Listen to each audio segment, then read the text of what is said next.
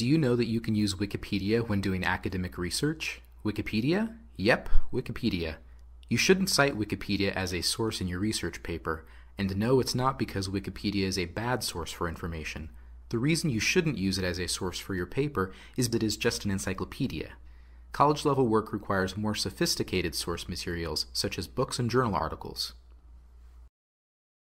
In fact, a 2005 study by the journal Nature showed that Wikipedia is as accurate as Encyclopedia Britannica. If you shouldn't cite Wikipedia in your paper, how can you use it for academic research? When you know more about your topic, you can use that information when you search in other places, like the internet and the library. As you read through a Wikipedia entry, write down topic phrases, names of organizations, names of people, relevant dates, and related items or issues. The reason for this is to generate a list of keywords and phrases you can use when searching for sources on your topic.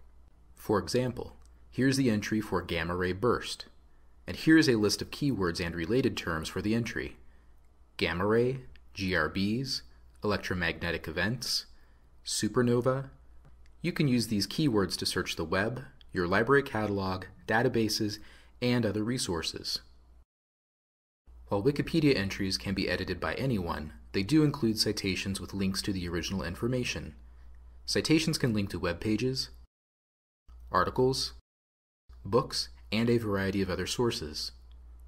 You can see a list of the citations used at the end of a Wikipedia article in the References section. If the citations are for articles and books, do any authors seem to be listed several times? Bloom would be a good example in this list. Save their names to your list of keywords. When you click on a reference link, it takes you to the original source. In this case, an article on naked eye observations from Astrophysical Journal is used as a reference. This article and many other references in this list could be great sources to use in your paper. You will need to evaluate each source to be sure it suits the needs of your assignment. At the end of the Wikipedia entry, you will also find a list of external links. These are typically links to related information such as websites, projects, and organizations. In this case, a mission website from NASA on observing gamma ray bursts.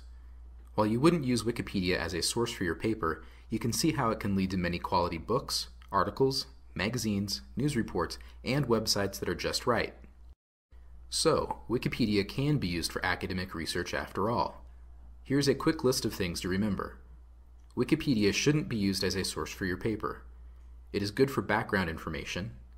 You can use it to create a list of phrases, organizations, people, dates, and related terms. Use these terms when searching for information on your topic. Look at the reference and external links sections at the end of the Wikipedia entries for sources you can cite in your research.